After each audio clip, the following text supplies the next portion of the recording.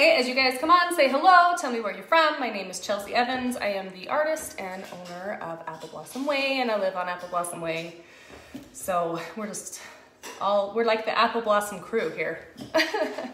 Anyway, today I wanted to show you something a little bit different, something that hopefully will be helpful for all of you as well. And we are going to pour some molds.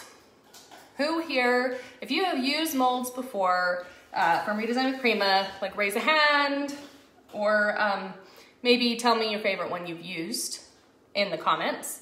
That way I know that comments are coming through, that I can see your comments, and maybe somebody will want to know what molds you guys like so they can look at them too. I placed 2 links in the description. One is for a retailer near you, and the other one is for my affiliate link. So if you don't have a retailer, you can use that link as well. Okay, first, I'm just gonna show you, actually I'm gonna show you how I set everything up. I purposely didn't get ready because I wanted to show you guys, thought it would be helpful. And these are just something that I've learned over time. So this is my table. As I'm sure many of you work at your table for small projects, maybe you have a shop, but I do use my table quite a bit, and I don't want the epoxy to leak through and ruin my tabletop. So here's how I'm going to prep it. There's a few different ways. I'm purposely using home items because I thought that would be more helpful to you than professional items, maybe easier to grab. You're gonna need some garbage bags.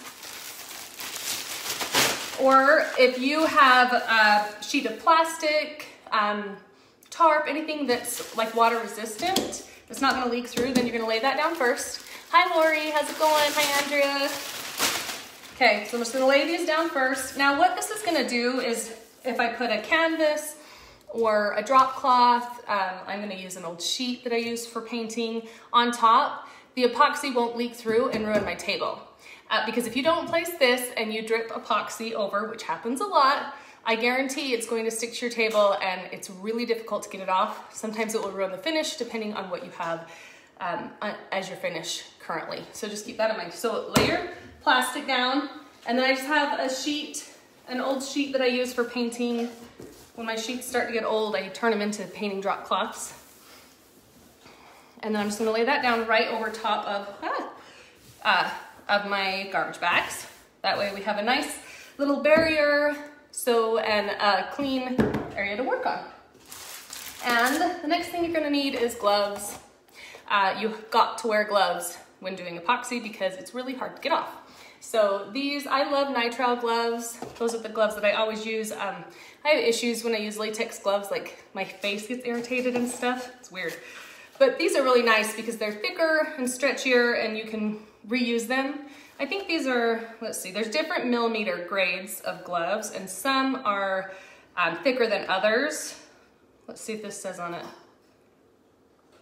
It doesn't. Well, let's see, maybe, nope. I don't know where to look anyway. I don't even know why I'm wasting time looking because I don't even know where to look. But there's different millimeter strengths, and if you want to reuse them a lot, get a thicker one. If you tend to go through gloves quicker, then you can get a thinner millimeter. I think it comes in like 3, 5, 7, and 9 millimeters, something like that. You can get these on Amazon. If you guys have a Harbor Freight, they sell them. Sometimes they're in different colors. They are much easier to buy now than they were 6 months ago, a year ago, when COVID hit, because that was impossible to find gloves. Okay, or they went up in price. Now they're back down to normal pretty much. So, all right, so you've got your gloves. You want your hair pulled back so you're not gonna touch it or you'll get epoxy in your hair, speaking from experience. And then you need your epoxy. This epoxy was recommended to me by Kristen Min, and I love it. It's really awesome. So I'm really glad that I got it. Epoxy comes in 2 parts, and there's all different types of epoxy. I do epoxy countertops, tabletops, and things like that. You do not want to use this epoxy for a tabletop or countertop because it's a very quick setting epoxy, which means within, I'll show you, I'm going to show you today, but within 15 minutes, you can pop those molds out and use them and apply them. They're really hard.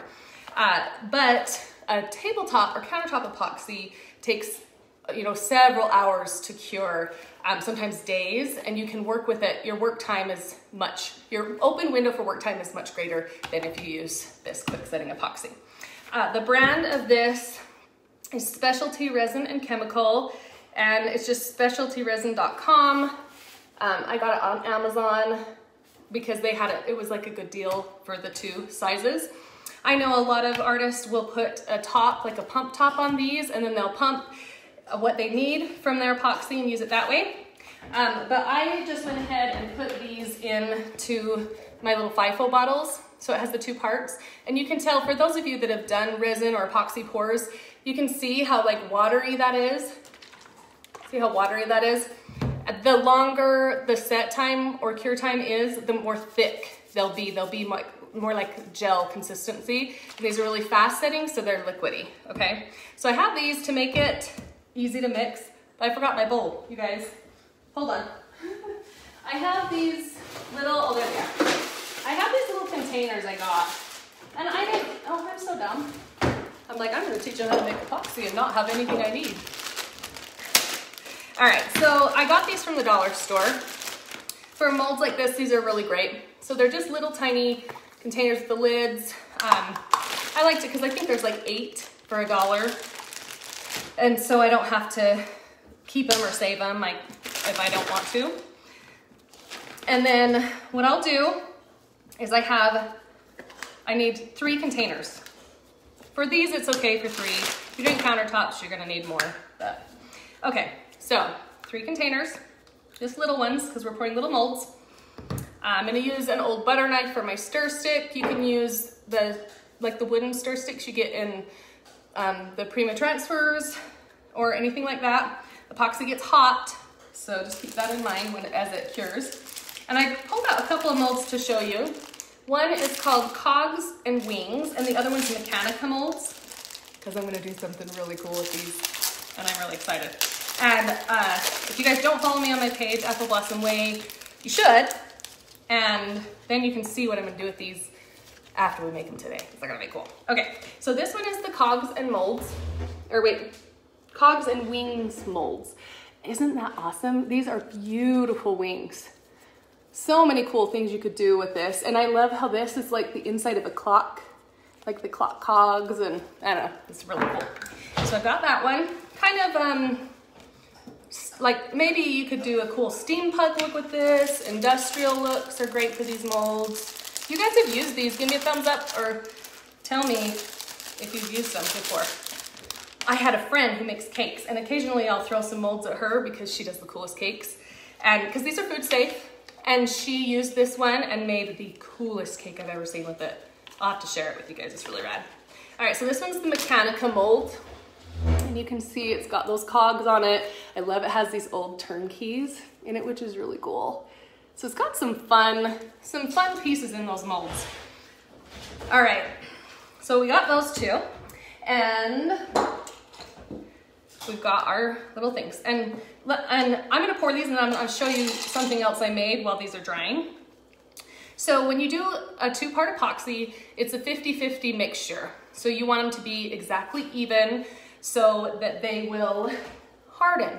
If you mix it too much harder or too much of the resin, it's not gonna fully cure and you'll have issues. So mix it evenly. So I'm just gonna take it out of my FIFO bottle, and I am going to just pour it in.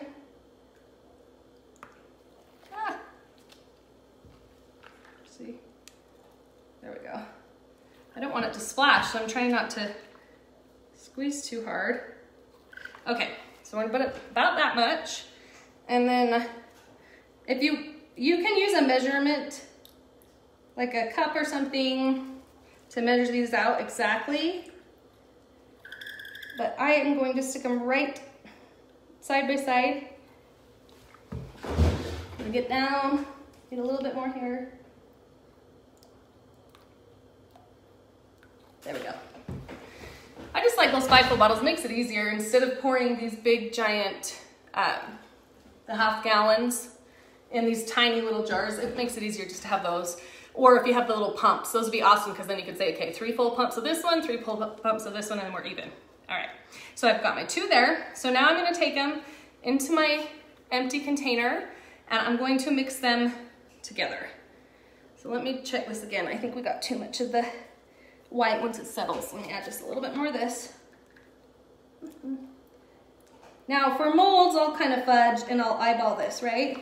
If I was doing a countertop, I would do it exact, because that's a big deal. Molds are, you know, you can always remake them if you want. These are FIFO bottles. You can get them on Amazon, FIFO. They're really, I put my paint in them and everything. They're really cool. Okay, so I'm just gonna pour in the one. Oh, and I'm gonna pour some out because I can tell that's too much. Okay, and then I'm going to pour in the other. That is about the same amount. Okay, I'm gonna take my fancy stir stick and I'm just gonna mix this. Now this epoxy does turn white, and I didn't know that until I used it. And so I got my alcohol inks all ready and I did this cool design and I put an old necklace in one of them and I thought it was gonna look so awesome. And then it turned white and my necklace disappeared. That was really sad. So keep in mind, it turns white, which is great for painting, etc. All right, so I'm just gonna stir it and make sure it's fully, you know, stirred together really well. This is a quick setting epoxy, so I don't wanna stir for too long, but I think it said like 30 to 60 seconds on there, which is a very short time for epoxy. Okay, so I'm gonna set it here, and we are gonna take our mold, the Mechanica mold. I'm sorry, this is the wings and cogs and wings or something. And then I'm just gonna take my epoxy and I'm going to pour it right into the mold.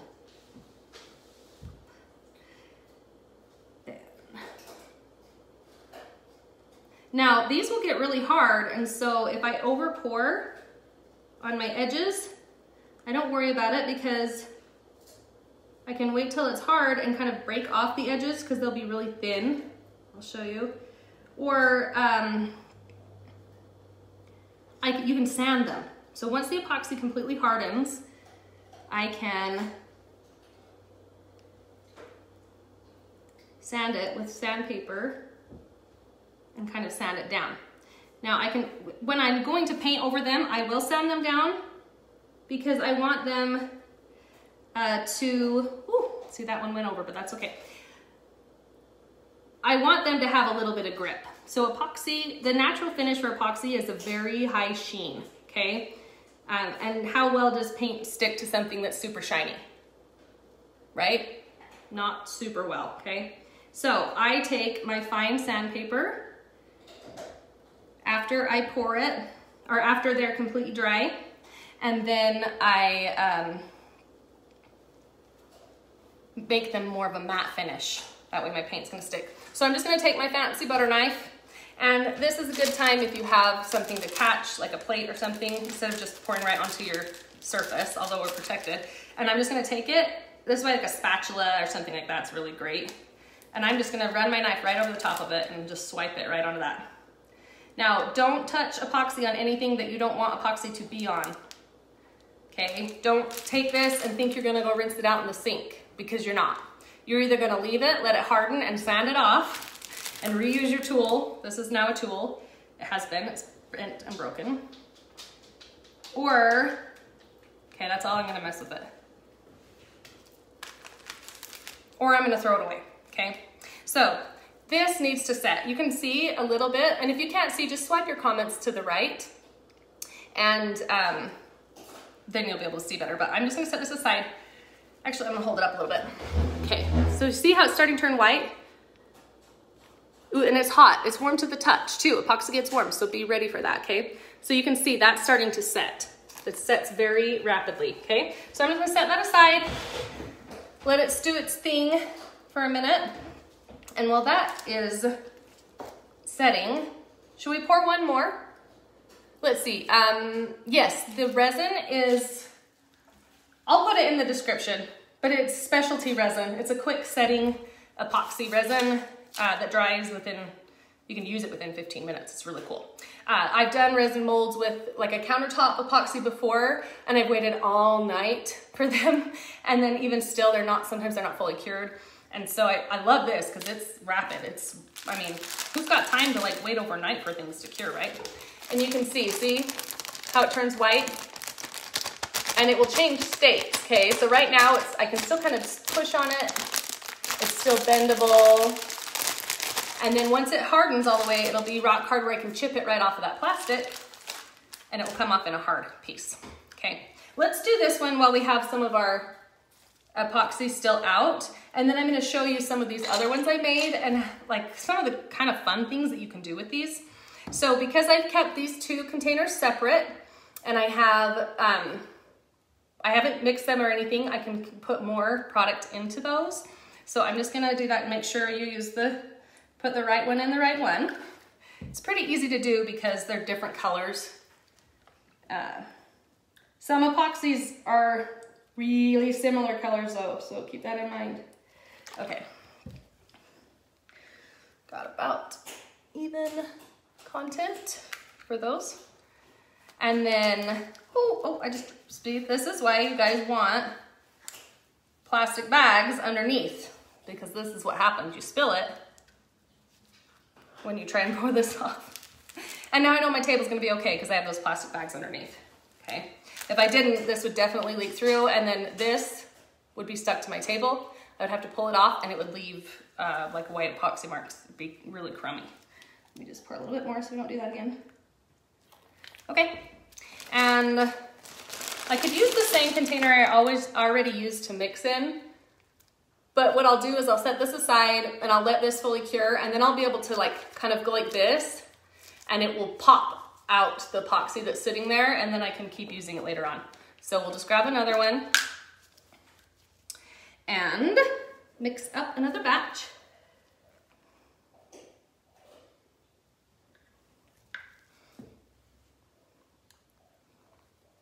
Okay, use my stir stick. I usually don't do this in clothes either. I mean, sorry, I don't do it naked. I wear clothes. I usually wear like my painting clothes or an apron or something, but I told myself I was gonna be super careful so I could just do this live without. I don't think that's ever a good idea. So there's what not to do with Chelsea.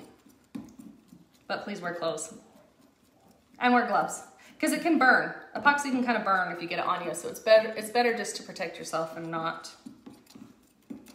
If you're gonna sand these after, you wanna use a fine grit sandpaper like 220 or 320 grit, and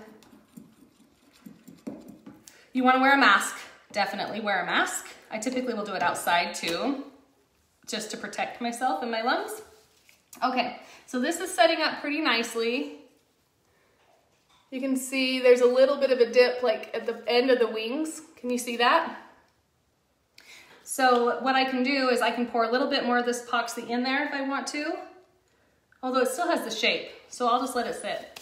I can pour that right over the top. So let's say you underfilled it and you need to add more. You can go ahead and pour it just right over the top. And then we'll do, this one is the Mechanica molds. Super cool. Okay, let's pour some of these. And I'm gonna leave a little bit left over because I do wanna show you something cool. Even though it's white, it's still kind of cool. I mean, even though the epoxy sets up white is what I'm trying to say. Okay, I like this one. This one's pretty rad. Oops. Oh, goodness. I spilled it on my hand. That is warm. Okay, so I'm making a real mess of this, man. Let's say you don't want to make such a big mess, right? What you're gonna do, where is it? Oh no, I grabbed it out to show you guys. What the, it's right here. Okay, you can get these, they usually come with like Tylenol or ibuprofen, little kids. Or you can get them without the needles, most places. So you're just gonna suction that right up into it, like this. And then I can take it and I can pipe it right into my molds. And it's gonna be a lot cleaner. But I have to work quickly because see, it's already starting to set up. So only pour out what you need. Yeah, because this is like, yeah, it's too late, but yeah, oopsie. Too late, garbage. This is done for. So you got mixed up a little too much. So just keep that in mind when you're mixing up. Whatever you mix up, you wanna use it right then because it sets up quickly. Okay, well, I'm gonna do the same little trick I did before without trying to ruin everything. This is sticky. Okay, also, what not to do, oh darn. Yeah, it's setting up a little too much. I'm just gonna leave this. I'll have to sand it, that's fine. I gotta sand it anyway. Okay, see how I waited too long? It's like a sticky mess with texture. That's gonna set up with that texture. It'll self-level, but if I mess with it during the hardening process, it's gonna add texture and it's not gonna be perfectly smooth. Like I said, that's okay because I'm gonna sand that and it's all good. Okay, I am going to take these off. I got a real mess going on here, ladies and gentlemen. Real mess. Okay, we're just gonna fold this into our little sheet here. There, now we have a nice, beautiful, clean surface to work on, right?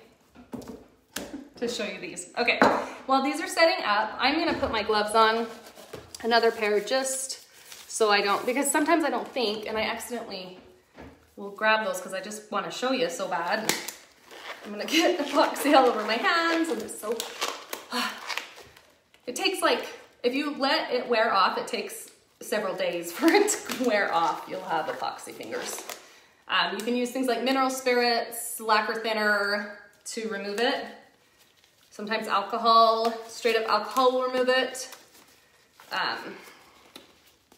Vodka will remove it. Okay. So these, I'll show you these two. See how they're all white?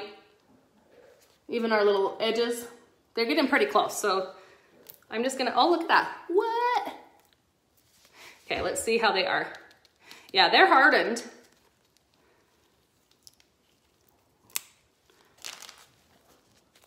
Isn't that pretty? Okay, so you see what I'm talking about, these little edges? They're gonna be thin, so I can kind of break them off with my finger.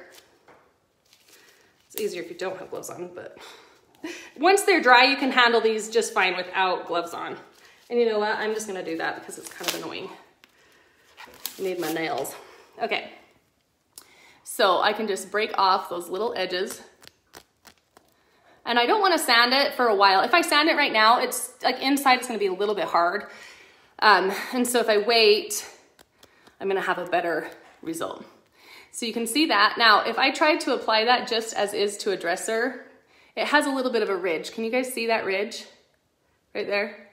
So the ridge is going to make it stick up and it's not going to stick to your piece as much as you want it to, right? And so that's exactly the part that I'd want to sand. I'd take my fine sandpaper and you know, I think I got some right here. Let me just, let's see. I got a couple sanding pads just sitting in this drawer, so we'll try that. Okay, so I'm just gonna take, these are great. These are from Surf Prep. They're sanding pads and I can kind of just run it over. I'm not gonna sand very much because I don't wanna breathe this in. I wanna wear my mask and stuff. But I'm just gonna sand it so it sands down that ridge. And then my piece is going to, when I glue it, it's gonna stick right to my furniture and lay flat and it won't have those ridges, okay? And the top, this has a lot of detail in it. So I can go ahead and paint on that, or I can take and I can just rough it up just a little and then glue it on, and then it's gonna be amazing. Should we pull off the other ones? Let's do it while we're sitting here. Might as well. Well, I'd like to show them to you anyway.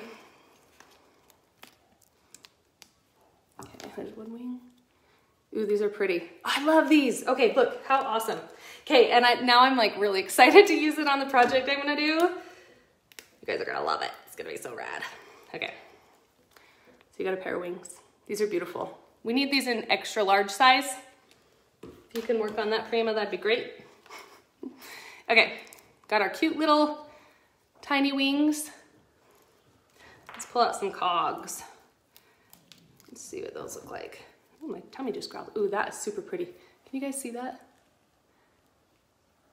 Oh, I love that. And when you paint this or glaze that, all of those details are just gonna pop out and it's gonna be like killer. You're gonna like it.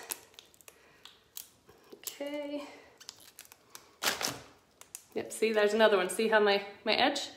I'm just gonna pick it off with my fingers, and then I can just sand that down so it's nice and smooth on the back. That's really cool stuff.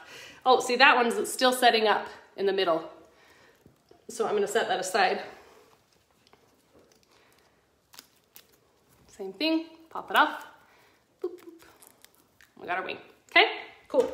All right, I will keep doing this later, but I'm loving these cogs. They're super rad. All right, but I was gonna show you the other thing that I did the other day. So I made these little, I used alcohol inks. I had molds. I got a jewelry, it's like a jewelry set mold, and it has all kinds of little tags on it. You can do keychains on or necklaces, and it has long molds so you can make solid pieces like this. So I took my epoxy, and then I had some alcohol inks. So alcohol inks, you can get these on Amazon. I'm sorry, yeah, Amazon, or what brand is this? This is Decor Rom.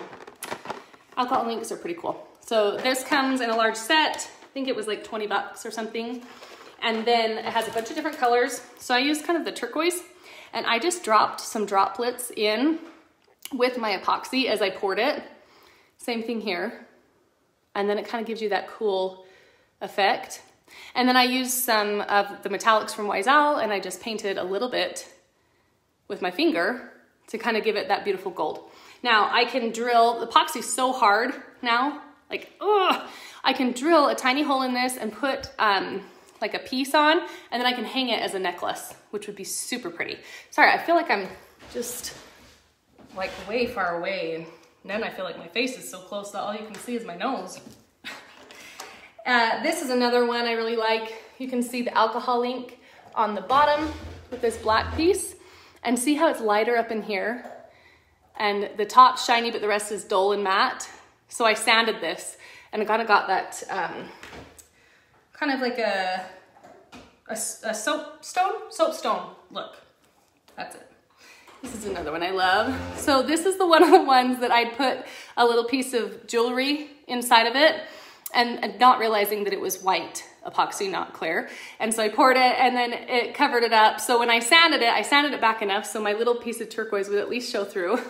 So I got like a little bit something. And then I just used Wiesel metallics. This is actually the Modern Arrows stick and style stencil that I just put on there, and then I painted it. This, I love, love, love these. Okay, so these are the Tea Rose Garden stick and style stencil with the metallics from Wiesel. So I did the same thing. See how they're like real shiny on the back? Yeah, there you go. You can see the shine. Okay, that's how shiny it is on the flat. I just sanded it down and added my metallics. So then the metallics have the shine, and then it looks like soapstone from behind. So I can use these as a necklace. I can add them on a purse, like your purse pulls, zipper pulls, on my kids' backpacks. I can make dog tags. I mean, there's like a million things that you can do. And especially with all the amazing molds that Prima has, you can do some really cool things. This is another one. I'll show you these last two, and then I'll let you go. But this was another cute one. It's actually two hearts, like best friends or sisters or whatever. And then you can see some of the black alcohol ink that I dropped in there, and then the metallic. And these look so much better in person. They're kind of hard to see on here. Keychains, yes, keychains would be awesome. Okay, and that's just another one. It kind of shows you the alcohol ink, the effect that it has. And I sanded that down so it was matte and not super shiny. So anyway, if you guys have questions, feel free to ask them. I will check back. If I don't respond, tag me just at Chelsea Evans or Apple Blossom Way, and then I will see it. You can feel free to follow me, and I drop links in the top so you guys can find them. And I hope you have a wonderful, beautiful day, and I can't wait to see what you create. And I can't wait to show you what I'm gonna create. So check it out. It's gonna be awesome, I hope. See ya.